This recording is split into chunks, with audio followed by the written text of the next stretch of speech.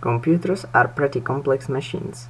However, they are composed of very simple parts that are connected together.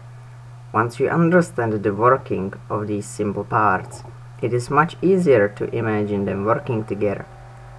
In this short video, we'll look at one type of memory present in majority of computer architectures, the register. Register is usually very small memory, in this case 30 bytes or 240 decisions between yes and no, located right inside the processor. Its purpose is to store data required for all the calculations and decisions made by arithmetic logic unit. Access to the register is much faster than to the main memory. This is a model of toy computer's register that uses steam instead of today's such popular electricity for simplicity. However, the function remains the same. This model consists of 16 memory locations labeled 0 to 9 and A to F.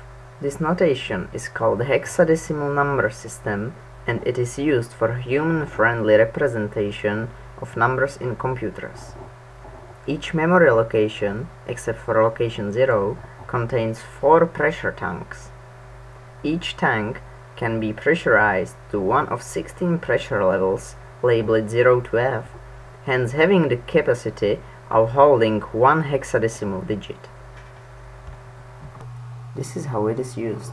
Some other computer components, such as arithmetic logic unit or instruction decoder, pushes the steam at some specified pressure levels through the address input pipes. The mechanism in the middle adjusts the positions of the big rotating pipes, selecting particular memory locations. For example, let's imagine that arithmetic logic unit wants to add numbers stored at location 9 and A and store the result at location 8. Let's assume that at a location 9 and 8 there is already some non-zero number, let's say 29CD at 9 and CF7A at A. First, the arithmetic logic unit sends the pressure level at first address input pipe to 9, at the second one to A, and at the third one to 8. The mechanism in the middle of the register moves the pipes to the appropriate position. This allows the pressure from tanks at position 9 and 8 to pass through the pipes and enter the arithmetic logic unit. The unit calculates the result and sends it back to the register. The number is then stored in tanks at position 8 and the operation is complete.